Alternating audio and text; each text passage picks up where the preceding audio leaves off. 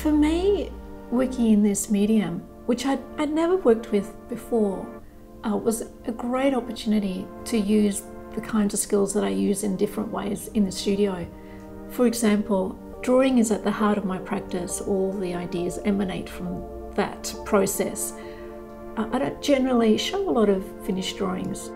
I was really able to make quite intimate works that you see at a very close proximity. Like I make hot air balloons and you see them, in the sky, whereas these you can go right up close and see the detail, every single line, every little tone. And to me, this is a very precious thing, this kind of intimacy between the viewer and the work. We are so lucky that Anne's made this oasis with all these creative people here.